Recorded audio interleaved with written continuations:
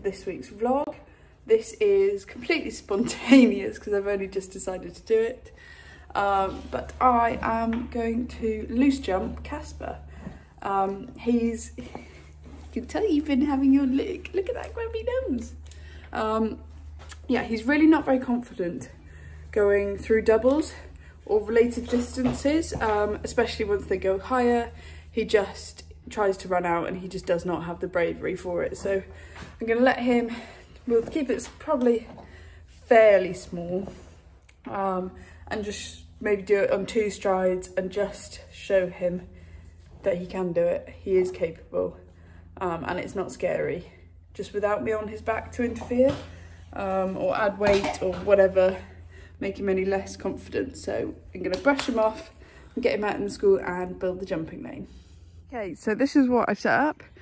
We're very limited with the amount of poles I have, so I'm using my lovely poly jump poles and wings for the jump, then just have 1 pole either side of each jump to try and direct him, and then the cones in the middle will hopefully just keep him going straight. So I'm just going to walk him through a couple of times. I have a pocket full of treats. Good boy.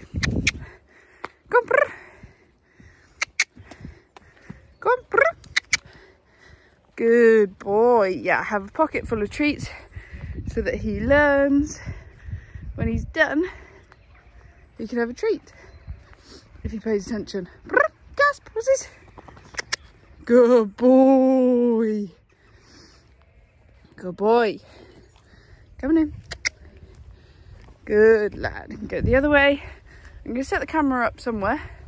Not sure where. I think I'm going to come down. Good boy. So that I can make the second part an oxer. So, and also because this bit is like technically a step up, and he has thought about jumping out of there before, so don't really want to encourage that. Good boy. Here you go. Hey. Retreat. Good boy. With a mouthful of grass. Right. Come on then, let's set this up. Good boy.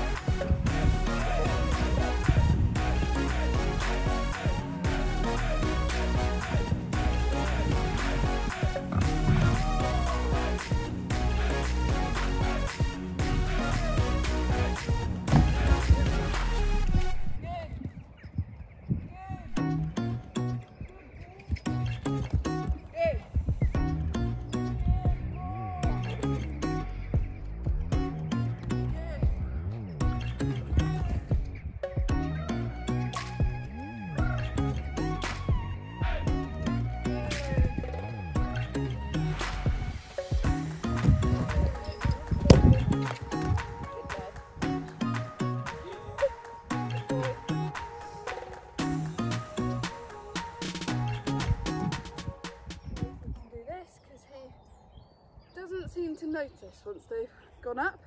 Like, he does the jump first time and then he doesn't use his brain to figure out that it's actually gone up. So we'll see if he can work it out today on this.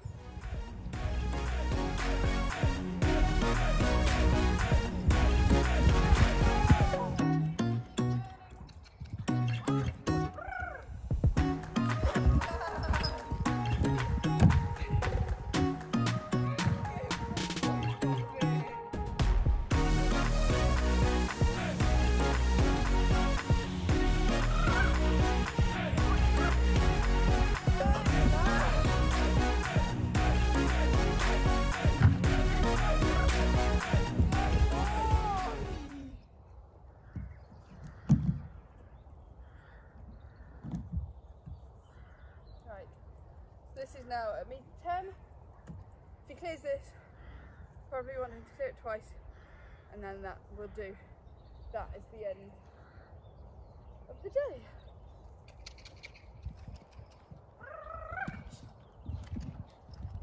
Oh, good boy. Try that again.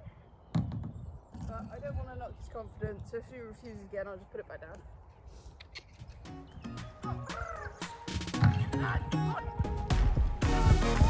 That was never going to work, was it?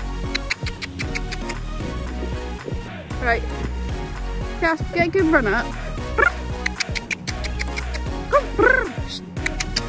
Good, get.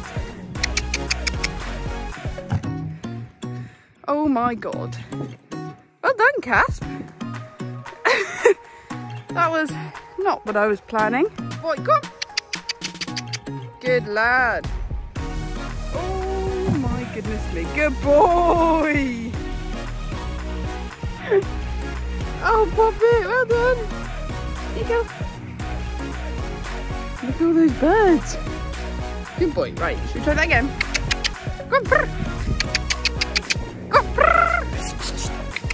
A bit more forward this time, Cass. Go on, brr.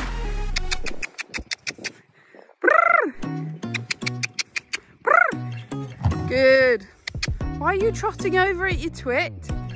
Right, I'm gonna have to put the phone down because this isn't working. If you try and jump this, you hit that with your head. I mean, honestly.